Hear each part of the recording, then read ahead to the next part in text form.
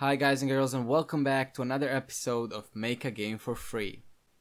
This is the part 1 of making the combat system, and in this part we're gonna make the player attack and kill the enemy. I'm sorry that this took so long, but hopefully it helps you out because I really struggled with this. If you want to check out how I made the other scripts I used in this video, be sure to check out the playlist in the description. First thing I did, I went to character stats and I made a new function.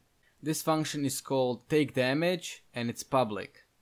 It also takes in an integer for damage. In this function I just simply wrote down health minus equals damage, which is the same as saying health equals health minus damage. And then simply check health. So if you don't understand this, what I did is I subtract the health with damage that we put in by the function name. If you still don't get it, just follow along, you will get it later. Then I created a script called character combat.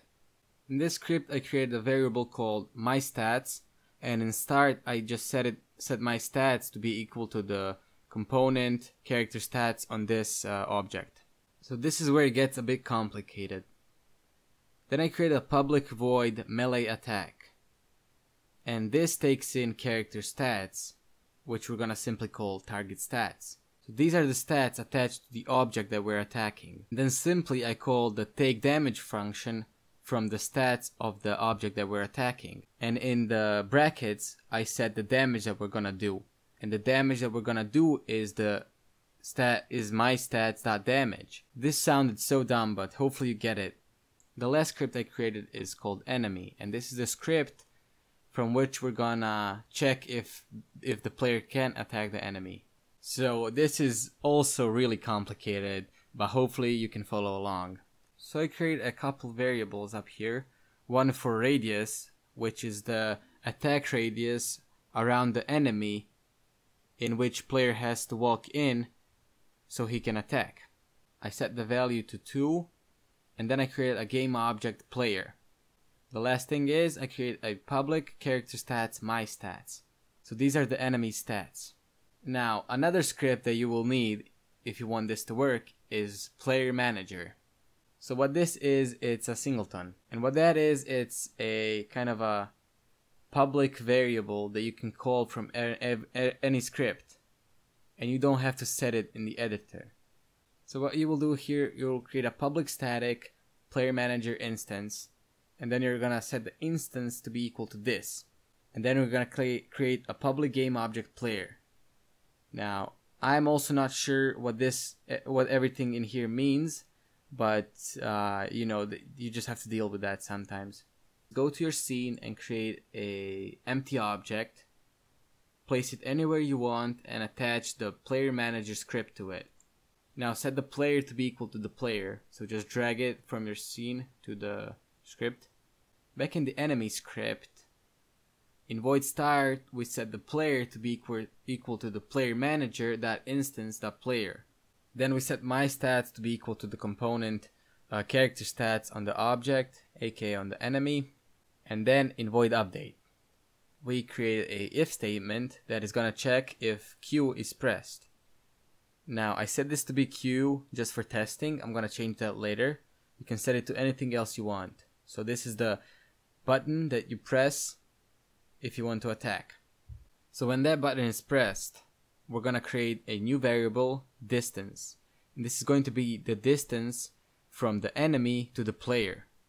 And then we're gonna check if the distance is less or equal than the radius. So we're checking if the player's in the radius. If he is, then we're gonna create a new variable called character combat. We're just gonna call it player combat. And we're gonna set that to be equal to player.getComponent character combat. So that is the character combat script attached to the player. Then we simply check if player combat is not null. So if it exists, then we're gonna call player combat.melee attack, and we're gonna attack myStats, aka the enemy stats. The last thing, void onDraw gizmos, is not needed, but you can do it. I'm gonna show you what that does.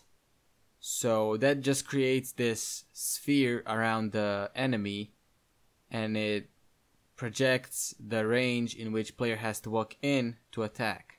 So it just shows you the radius. So first thing is I set the color of the sphere to red, and then I drew a wire sphere from the transfer position, and it's big as the radius.